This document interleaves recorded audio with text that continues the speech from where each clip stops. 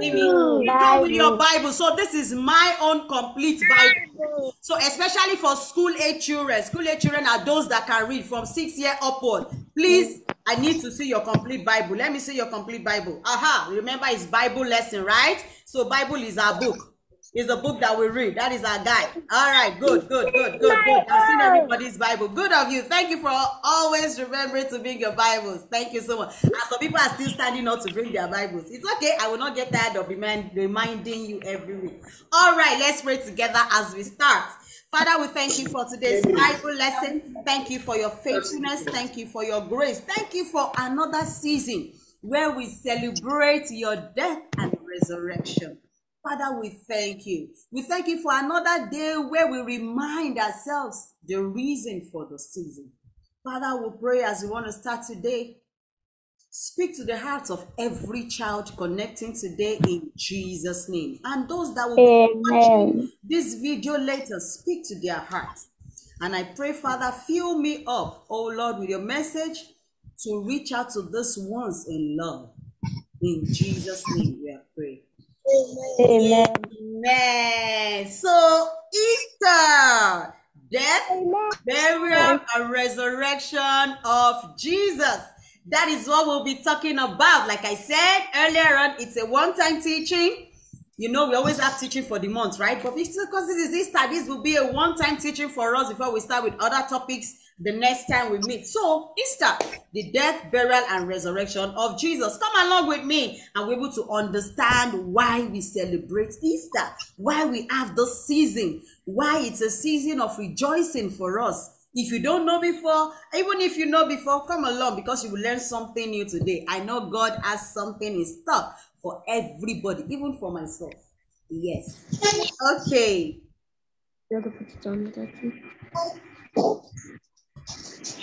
Okay. So our Bible reading today will be from the book of Isaiah chapter 53 verse 3 to 9. I need a fast reader to open and read for me. A very fast reader. I don't want a slow reader. A very read, please. I'm there. He is despised and rejected of men, a man of sorrows, and acquainted with grief, and we hid as it were our face from him. He was despised, and we esteemed him not. Surely he had borne our gifts, our grief, and carried our sorrows. Yet we did esteem him stricken, smitten of God, and afflicted. But he was wounded for our transgressions, he was bruised for our iniquities. The chastisement of our people upon him, and with this we are healed. All we like sheep have gone astray. We have turned everyone to his own way, and the Lord has laid on them the iniquity of us all. He has oppressed and he was afflicted, yet he opened not his mouth. He is brought as a lamb to the slaughter, and as a sheep before her shearers in dumb. So he opened not his mouth. He was taken from prison and from judgment, and who shall declare the generation? For he was cut off out of the land of the living. For the transgression of my people was he stricken. And he made his grave with the wicked and with the rich in his death, because he had done no violence, neither was any deceit in his mouth. Thank you, Jose, for the smooth and the fast reading. Thank you so much. Okay, this part of the this scripture is talking about Jesus. He talked about how so many things were done to him, how he was rejected, how he was beaten, how he was wounded, even when he had done nothing wrong. And he went through all of this for you and for me. All right, come along with me as we talk about this verse the more. Okay, so why did Jesus come to the world? Why did Jesus come to the world? Children, do you know why Jesus came to the world? Anybody wants to answer that question? Do you know, have an idea why Jesus came to the world? Anybody? Ayo. No, Ayo, yes. Ose, you have just read the Bible. Ayo, yes? Okay. To save us from our sins. To save us from our sins, okay? That's good. Okay, who wants to? Tehila. Tehila, yes. Tehila, I've missed you. You are welcome. Yes, you want to answer my question, yes? He came to give us life. He came to give us life. Oh, that's good. All right, who wants to try again? Hi, Damire. Yes. Hi, Damire. Yes, Damir, answer me. He came to the world to protect us. He came to the world to protect us. Thank you, Damire. Okay, who wants to try again? Naomi, Naomi. Naomi, yes. Olayemi, you're welcome. Yes, now. He came to the world to join us back to God after the sin of man.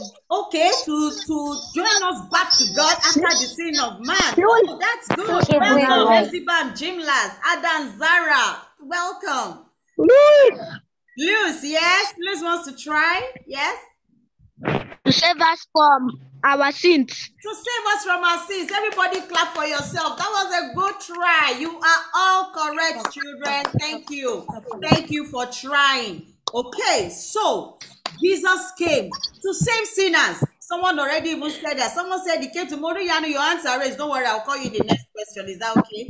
We need to move on now. So he came to save sinners. 1 Timothy chapter 1 verse 15 says, the saying is trustworthy and deserving of full acceptance that Christ Jesus came into the world to save sinners, of whom I am the foremost. That's Timothy talking in 1 Timothy. So he came to save sinners. Then he came to give himself as a ransom, because sinners cannot be free until a ransom is paid. So Jesus came to give himself as a ransom. We'll talk about that more. Then to destroy the works of the enemy. Before Jesus came, hey, the enemy was hovering all over the earth, doing all sorts of things, forcing men to do all sorts of things.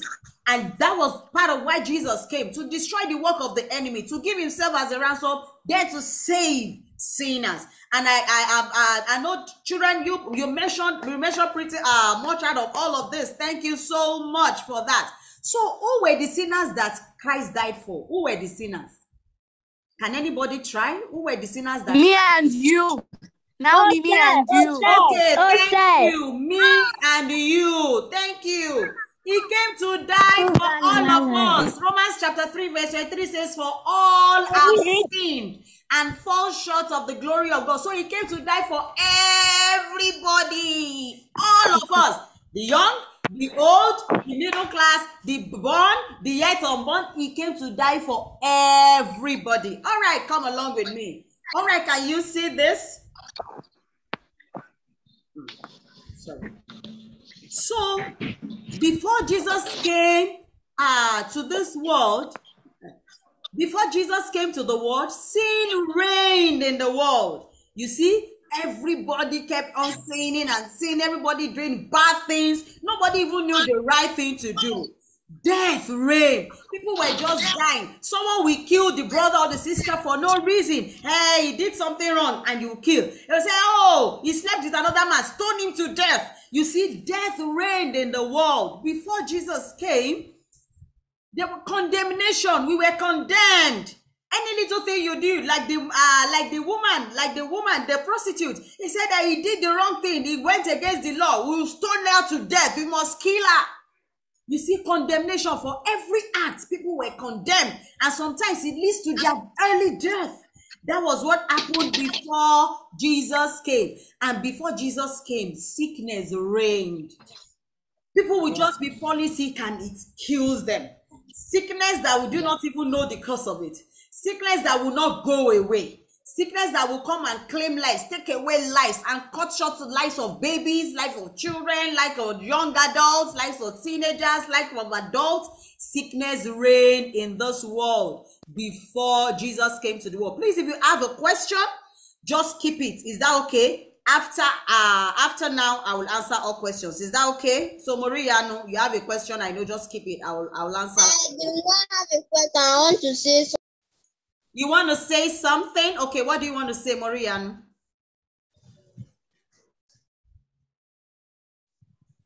Marianne. Okay, she's gone. All right. So, all right, what happened on the first Easter? What happened on the first Easter? We said Easter is what? The death and the resurrection of Easter. So what happened on the first Easter? This is the Easter we are celebrating, is the years after. Let's see what happened on the first Easter. Can you see? Can you see Jesus? Yes. Jesus is there on the cross. He was nailed on the cross with thieves on the right and the left side. He was in the middle of thieves. Did he do anything wrong because before he was crucified? No. He did, in fact, he did not sin. He was even helping people. He was healing the sick. He was raising the dead. He was telling them about God the Father. He would give them food. You see, he was doing good to them. But they wanted him dead. They wanted Jesus dead. And so when they were asked that should we kill the thief, Barabbas, they said, no, free Barabbas. We want Jesus crucified. Someone that has not sinned.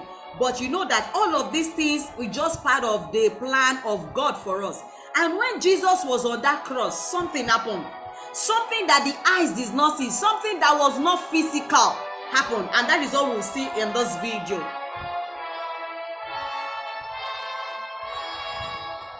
You see? You see? While he was on the cross, the sin of the whole world was on him. Death was on him. Can you see? Sin was judged on the body of Christ. Condemnation, he was condemned. Everything that we ought to be condemned for, he was condemned on the body of Christ. Curse that was meant to be on us was taken by Jesus. Death, sickness. Can you see everything?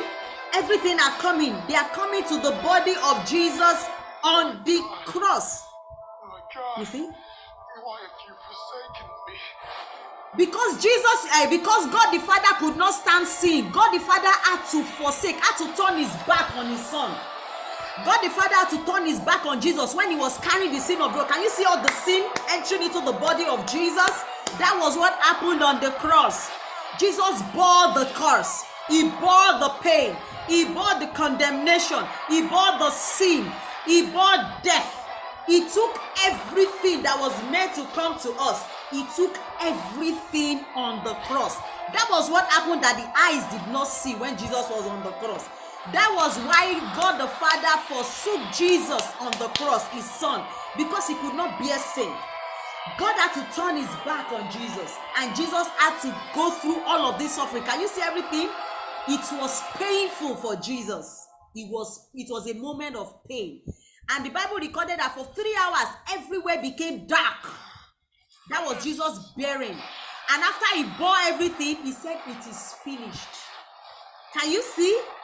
He said in this, it is finished. Can you see? And light came back. Because Jesus bore our sins on the cross. That was what happened when Jesus was on the cross. That was what happened that our physical eyes did not see, that Jesus bore on the cross. All the sins that the world was carrying before he came, he bore everything. All the condemnation, all the curse, all the sicknesses, he bore everything. And afterwards, he said, Father, to your hands I commit my spirit. And he died. He died. But did the story end there? Did Jesus die that we all mourn and say, oh, Jesus is dead? And the disciples were crying. He was such a good man. How can a good man, God, why do good men die? Why? We thought he was our savior. To them at that moment, his disciples had lost hope because they thought Jesus was their savior. But there is the Jesus they are seeing as their savior dead.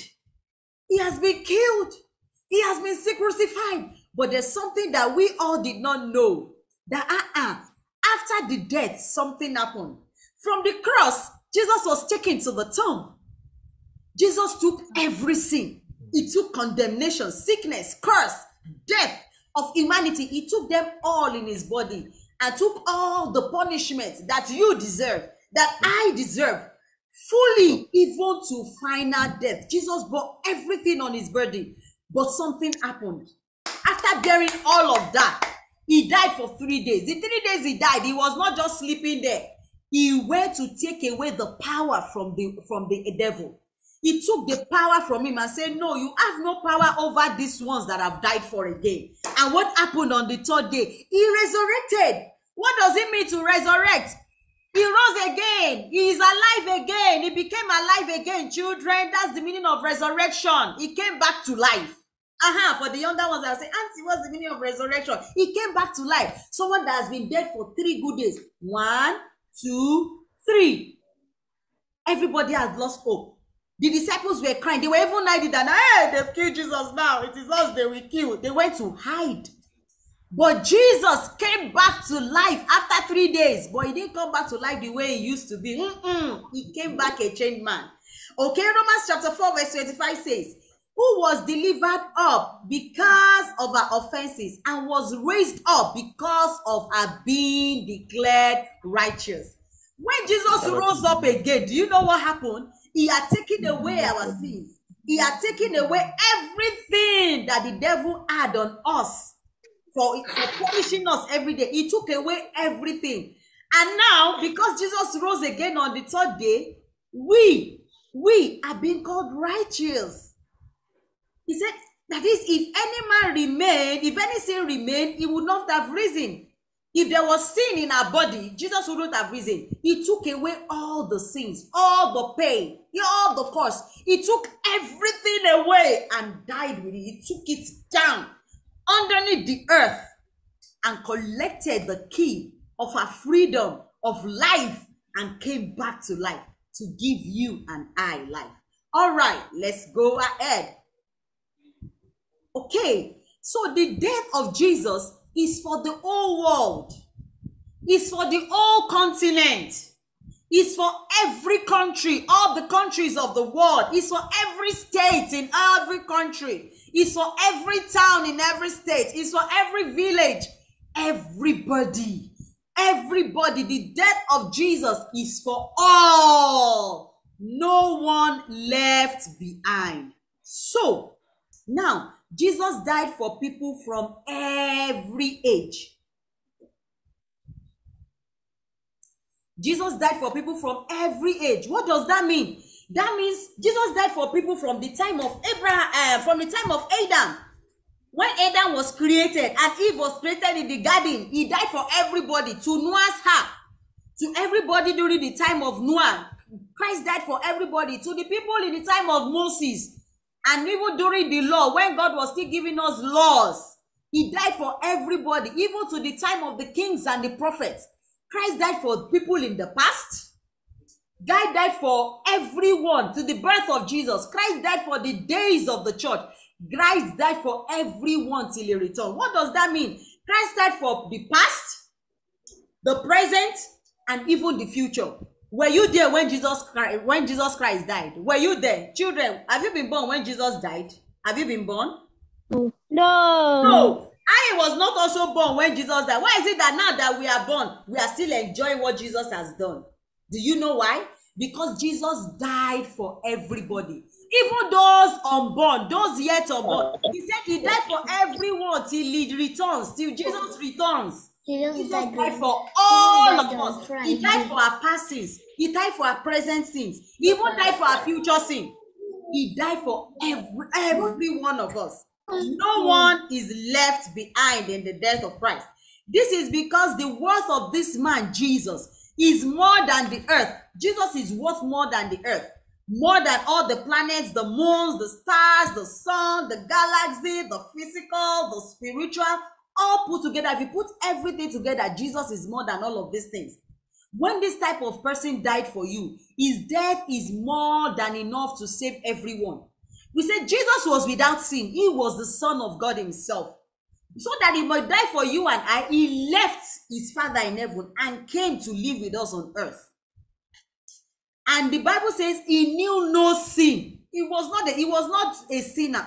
He knew no sin. So he was a perfect sacrifice. He was a perfect lamb to free us from the hold of the devil, to free us from the cage of death and pain and curse, to free us from the pain of sickness and diseases, to free us from everything negative that we have found ourselves. Children, this is what Christ has come to do for us.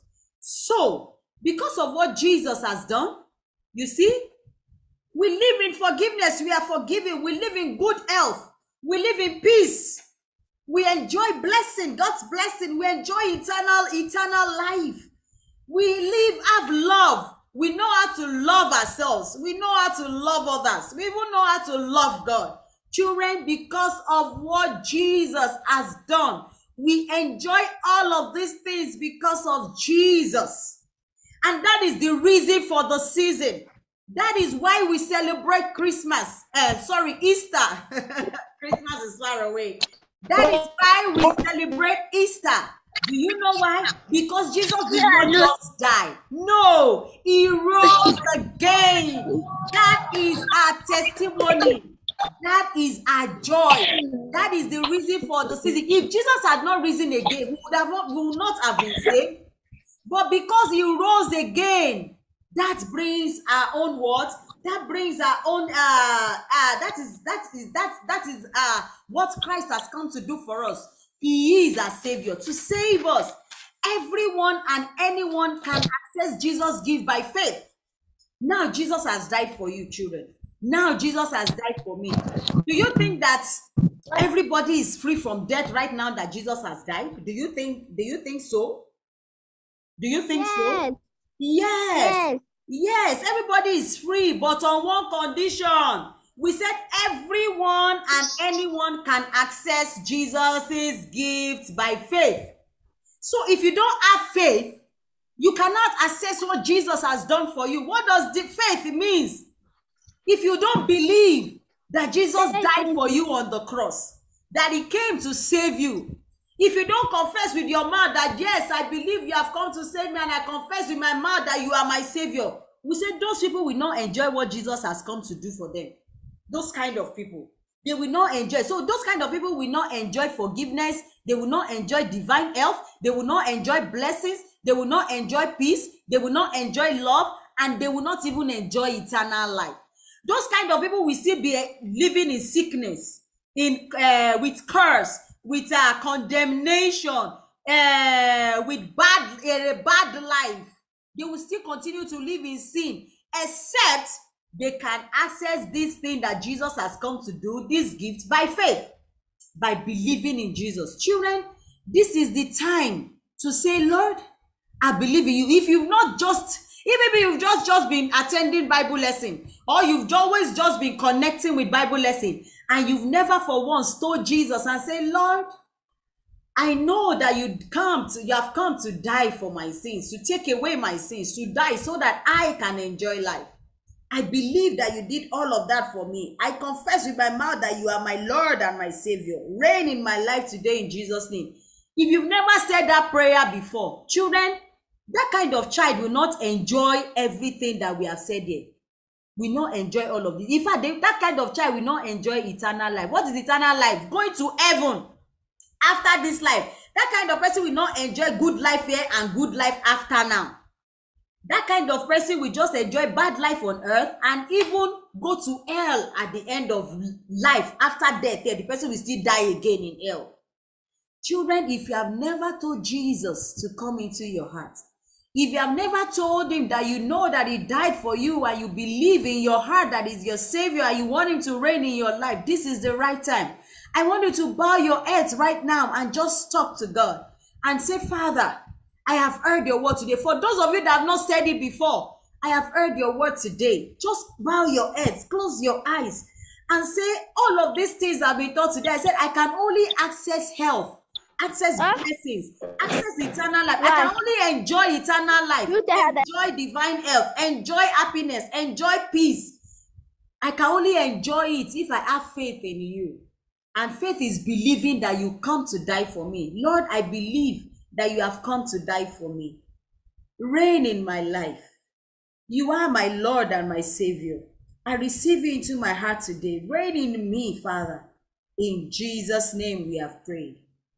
Amen. And for those of you that have told Jesus to come into your heart before, This is the time to say, Lord, thank you. Thank you for sending Jesus to die for me. This is the time to talk to God and say, thank you for sending Jesus to die for me. Thank you for loving me so much. Thank you so much. Lord, I'm grateful. Thank you for sending Jesus. Thank you for giving me life, eternal life, because of what Jesus has done. Thank you for giving me peace, for giving me love, for giving me divine help because of what Jesus has done. Children, all of you just pray. Just talk to God. Say, Father, thank you. Lord, I'm grateful for what Jesus has done. For those that have told Jesus to come into their lives before, just say, thank you, Father. Thank you for sending your son to die for me. Thank you because it's another instant to remember what Jesus has done. Lord, I thank you. I do not take it for granted. I do not take you for granted. I'm grateful. In Jesus' name we are praying. Amen. Father, we thank you, Lord, for today. We thank you for every child that have connected to this platform today. We thank you for those that have even asked you to come into their life, to reign in their life and be their God. Father, we pray for such ones, oh Lord. Make them your own in Jesus' name. Father, we pray that your light shines in their lives and you teach them aright and you reveal yourself to them in Jesus' name. And for those that have given their lives to you before, thank you for their lives and they continue to remain in you and tell others about your love also. In Jesus' name we are praying. Amen. Our Bible verse, 1 Corinthians chapter 15, verse 3 to 4. Can we all read it together? For those that can read, for those that can't read, mommy and daddy beside you can just read along with us. All right, can we read it together? 1, 2, go. Let's read what is on the screen. For what I received, I pass on to you.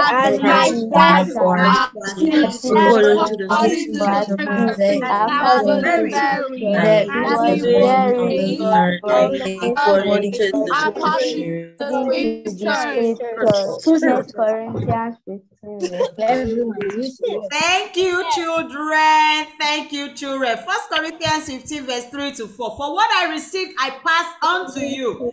As of first importance, that Christ died for our sins, according to the scriptures, that he was buried and that he was raised on the third day, according to the scriptures. Christ was raised on the third day, according to the scriptures. Christ didn't just die. He rose again, children, and that is the reason. I can't hear you. All right, someone says he can't hear me. Can you hear me now? I can't. Can you hear me now?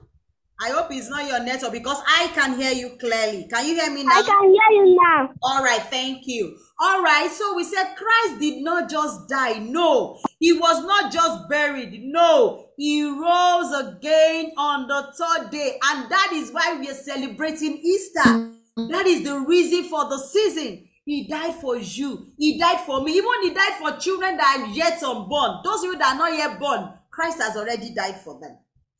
And how can we assess what Jesus has done? By simply believing, by faith.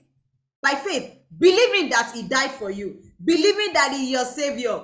And saying, Father, reign in my life. You are my God. Reign in my life. That is all that you need. And that is what we have done today. So for everyone that has joined today, that have told Jesus to come and reign in their lives, you are now children of God. What does that mean? Now you enjoy peace. You enjoy love. You enjoy, you are now made righteous in Christ.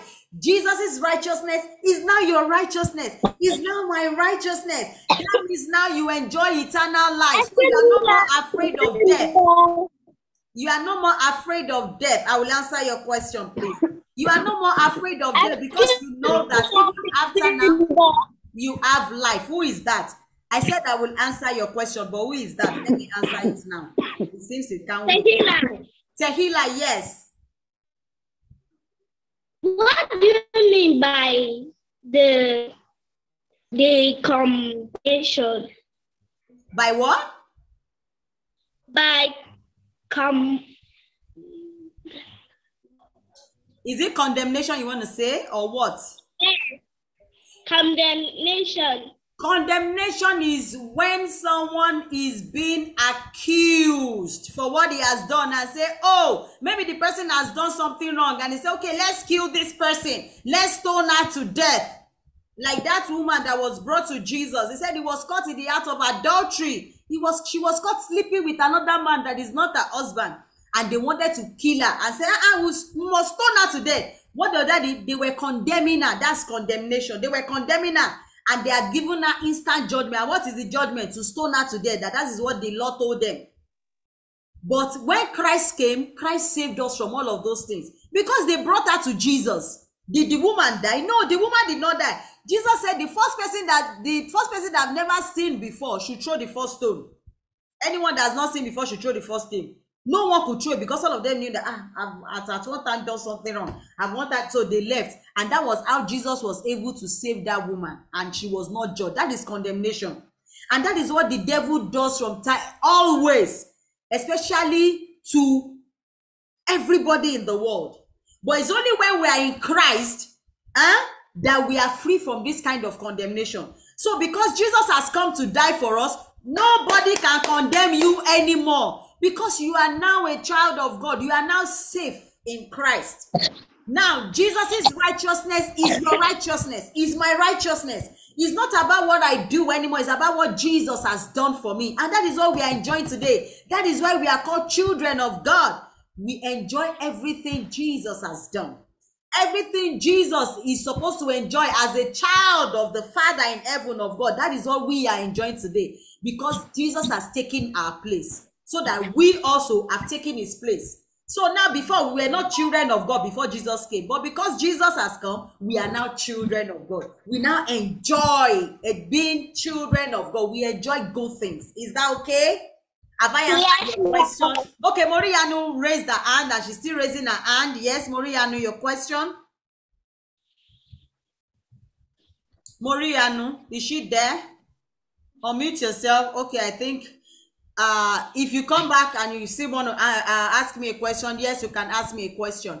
All right, children. So now I believe today you understood what Jesus went through. That the video that was shown was not something the eyes saw when Jesus was on the cross, but that was what happened to Jesus on the cross. He took in sin, death, pain, our own, the one that is meant for us. He took in everything. It was judged on his body.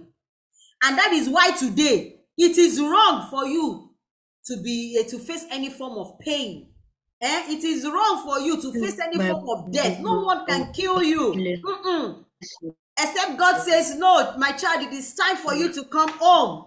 No man can, because you are now free from all of these things. Jesus has given you eternal life, life after death. That even after this body is gone, you enjoy, you go to heaven, you continue to enjoy better life. Is that okay? So that is why when you see any form of sickness in your body, you say, no, Jesus has taken away my sickness. So by Jesus' stripes, I am healed. So sickness, you are not permitted in this body. Out in Jesus' name. And the sickness will obey you. Do you know why? Because it knows you know your right in Christ. It knows you know your right in Christ. So it will definitely obey you. That is why you cannot be poor, children. Your mom or your dad can never be poor. Do you know why? Because Jesus has been poor so that you and I can be rich.